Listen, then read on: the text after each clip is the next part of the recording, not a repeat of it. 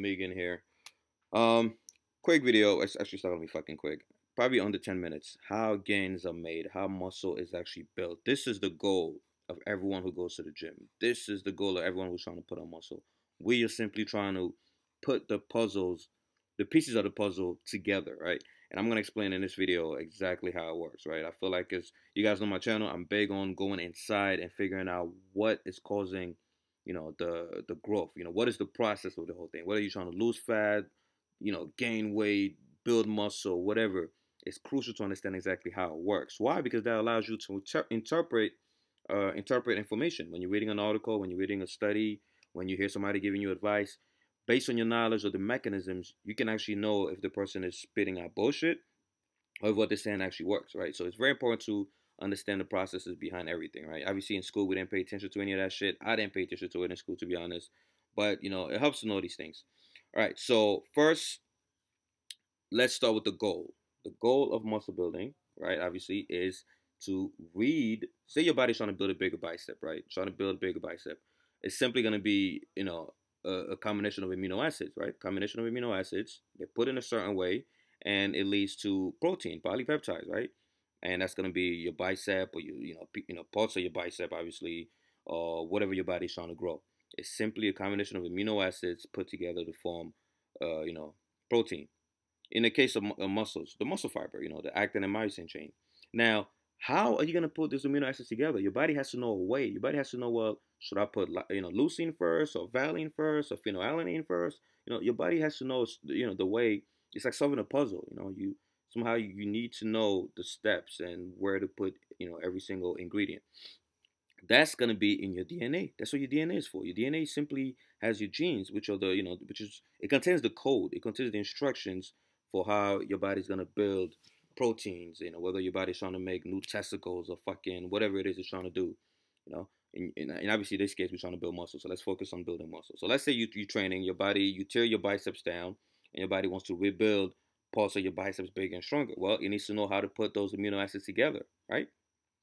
That's going to be in your DNA. So the goal is obviously to go inside the DNA, copy the code, paste it, and then interpret it. That's all it is. Your body, goes inside the DNA, finds the gene that has the code for how to build bigger biceps or whatever. Your body's going to copy that, take it out of the nucleus, and then paste it. It's going to paste it, and then your body, obviously it's going to start putting the amino acids together. It's going to go, oh, okay, I see. We need to put this first, and then this amino acid, and then this amino acid. Boom, boom, boom. Next thing you know, you have, more actin and myosin chains. You have bigger muscles, and the goal of your dreams, whatever it is.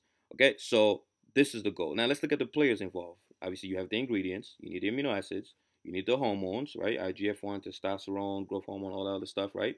And you obviously need energy, ATP. Okay. You have the androgen receptor here. That's where your testosterone is going to bind to. Remember, testosterone, hormones, just like testosterone or whatever, they cannot exert their effect unless they have a receptor to bind to. They have to attach to it, and then start doing the shit. Obviously, I'm putting it outside, but usually you have some receptors that are inside the cell. Steroid hormones can go inside the cell before they bind to the receptors. But anyway, staying on track. You have the IGF-1 receptor. That's going to take IGF-1, of course. IGF-1, obviously, you should know about now. It's very important for protein synthesis. You have what else? You have the ribosome. I'm going to explain in a second. That's the factory. That's where the building really takes place. That's where your body really. It's like in a factory. You're trying to put together, I don't know, like a toy. You have that conveyor belt where all the pieces are put together. That's what the ribosome is.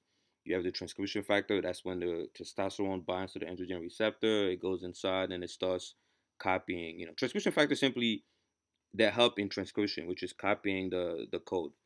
You have RNA polymerase, which does the exact same thing. It goes inside the nucleus, blah blah blah, and then it copies the code, and it creates this thing here called mRNA, which is the copy of the code. Right? Remember, you don't want to cut and paste. You want to copy and paste. You want to leave the DNA intact. That's why your body just copies it. It's called mRNA, and that's what goes ahead and serves as the instructions to build whatever it is you're building. You have tRNA, which is the transfer RNA, right? That's simply what takes. Let's say your body reads the code and goes, "Oh, we need leucine, right? Bring some leucine." tRNA is the guy that's gonna go ahead. He's gonna take leucine, and he's gonna come and put it together, right? He's gonna come and put the next amino acid. I'm gonna show you how everything goes, right? Transfer RNA is simply what carries the required amino acid to the building site. Okay, so let's get started. We know the goal, which is to read the code and interpret it. We know the players. Now let's look at the actual process. All right, so first it starts with activation, right? Your brain needs to, find a reason to grow. So let's say you go to the gym and you train, or you go into puberty, your body wants to get bigger, so it starts pumping out all these fucking hormones. Boom, activation begun, right? So let's use testosterone as an example. Testosterone is gonna, go ahead. Hold on, let me take testosterone. Let me copy and paste that. Oh no! Come on, cooperate, work with me here. All right. Testosterone is going to come. It's going to bind to its androgen receptor, right? And when these two bind together, they become something called transcription factor, right? Let's just keep it simple. Transcription factor. Let's assume those two fuse into this. This thing is going to come and, oh, son of a bitch. I'm supposed to copy the whole thing. Let's take that. Okay, it's going to come, all right? And it's going to bind to the region of the DNA that has the specific instruction that you need to build the protein. It's going to attach to it. Boom. Once it attaches to it, well, it's going to recruit RNA polymerase, which is the guy who actually starts copying and pasting shit. Right? So he's going to come in and he's going to start reading, okay, well, I need this, this, this, and that. It's going to take the bases required and it's going to put them together. Once it puts them together, you're going to form this thing here called mRNA. A lot of you guys are familiar with this, which is simply the copy of whatever the code is. And this thing is going to leave the nucleus of the cell, and it's going to go outside, and it's going to need to come on the ribosomes, which is the where the building takes place. So let's bring the ribosome. The ribosome is here. Let me place it here. All right. So it's going to come in and it's going to land on the ribosome. Now it's ready to, to be read and translated into actual muscle, actual protein, right? Now, mind you, the ribosome, you need mTOR to activate the ribosome. Remember, mTOR is one of the most important enzymes for muscle growth. If your mTOR is all fucked up, you've been training for too long, you haven't given it a chance to reset, or you have too much myostatin in your fucking genes, and mTOR is not activated, or you've been doing too much cardio, you don't have enough energy in the cell, mTOR is not going to be efficient. If mTOR is not efficient, then none of this building is going to take place, regardless of what's happening, okay? So this is what mTOR is for. And what activates mTOR? Of course, IGF-1 activates mTOR, leucine activates mTOR, blah, blah, blah. And that leads to the building of the ribosome. All right, so now we have the instructions, we have the code, it's ready to be built. So what happens? Remember I explained earlier, we're in the translation phase. You're going to have transfer RNA, let me, all right. Transfer RNA is going to come along. Let me delete this amino acid. All right. It's going to come along. It's going to take whatever, it's going to, whatever amino acid you need. Let's say you need leucine. Let's say you need phenylalanine. It's going to go ahead. It's going to take phenylalanine, right? The amino acid. And it's going to bring it here. All right. So let me now take this. So it's going to take it and it's going to come and it's going to find this matching place. Boom. All right, so now you have the first amino acid in the chain. And once it's done, it's going to become this fucker here. It's just going to go away and fucking die. All right.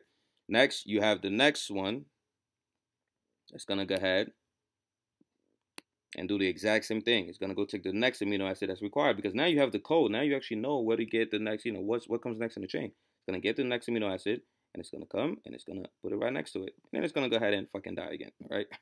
And this whole process is going to keep repeating. Let me just copy and paste that. It's going to keep repeating over and over and over again. And what happens? Look, what happens when you keep putting, each amino acid next to its fucking partner? Look, you end up with a long chain of amino acids, which is what? Protein. GAINZ. Right? It's gonna form this long chain here. Right? And then eventually that's gonna lead to the muscle being bigger and all that other shit. That's really all that's happening.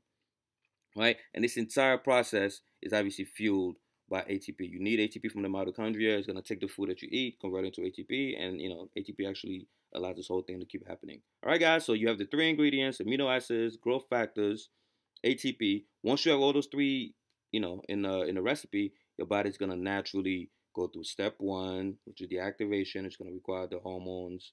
You have step 2, which is the copying of the code, and then you're going to have step 3, which is the translation of the code to form whatever protein it is. Remember, when you're getting bigger, your body's that's what's called protein synthesis. Your body's synthesizing protein, synthesizing new actin and myosin chain to make your biceps or your chest get bigger and bigger and bigger, right? So whatever training you're doing, whatever workout you're doing, just make sure you activating all of these pathways here, right? And mind you, these things here are satellite cells. I spoke about satellite cells several times. If you don't know what they are, look them up. Look at my videos. Satellite cells are gonna obviously come in, donate new nuclei to the muscle, and the more nucleus you have, the more DNA you have. The more DNA you have, the faster this process is gonna go on and on and on and on. All right. So hope this clears everything out. Now you finally understand why you go to the gym, why you eat your protein, why you do all this craziness. It's simply to speed up this process. All right, guys. Like the video if it proved helpful. If you want me to go into more depth in a longer video or in a shorter video, comment that below. Subscribe. I'm out of here. Team 3D.